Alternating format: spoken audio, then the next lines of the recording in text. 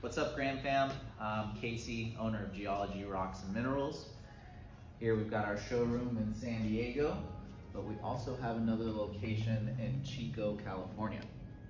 Today, we are going to cover the differences of rhodochrosite and rhodonite.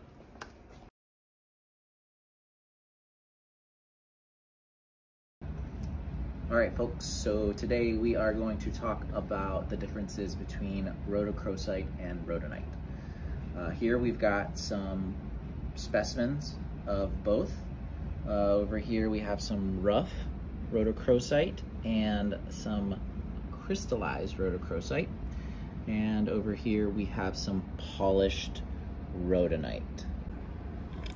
So rhodonite and rhodochrosite both belong to the group of manganese minerals. So rhodonite is actually a silicate, and its chemical composition is MnSiO3, and it is typically purplish, violetish, somewhat pinkish in color. And rhodochrosite is actually a carbonate, and its chemical composition is MnCO3. And it is typically a lot more pink than the rhodonite.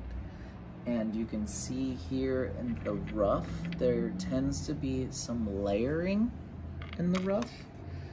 But what most people know of rhodochrosite are these beautiful crystallizations.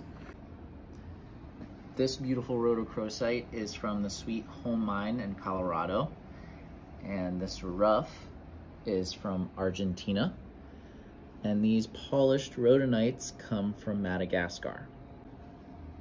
But you don't have to go to any of these places to find pieces like this. You can just come to either of our shops in San Diego or Chico, California to add this selection to your collection.